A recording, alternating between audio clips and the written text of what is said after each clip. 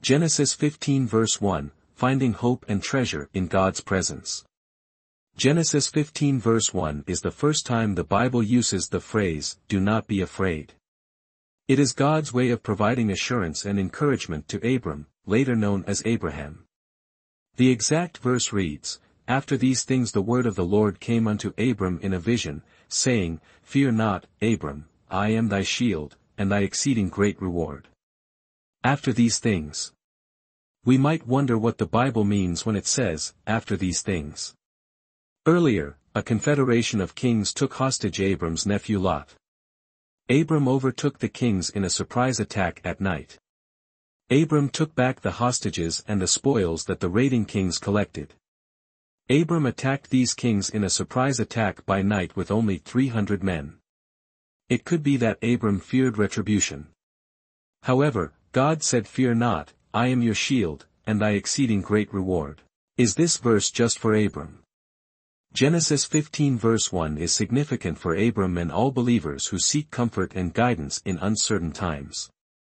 God spoke this verse to Abram.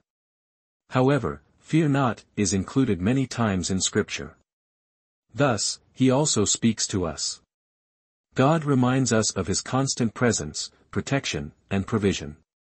We can count on this even during our worst challenges and trials.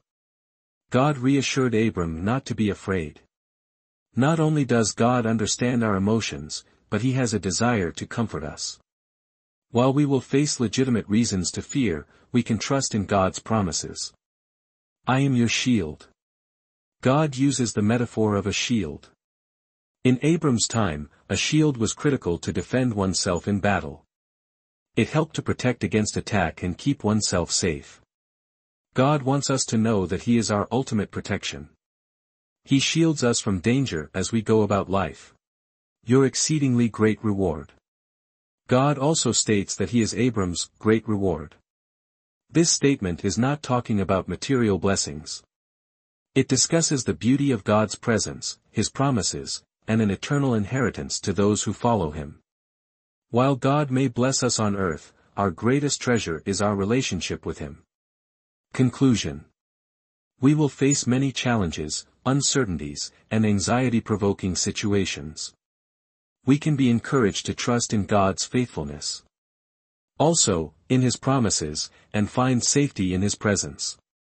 When we feel overwhelmed with fear, we can know that God is with us, protecting us and guiding our steps. If you enjoyed this video, please like, subscribe and share. Thank you.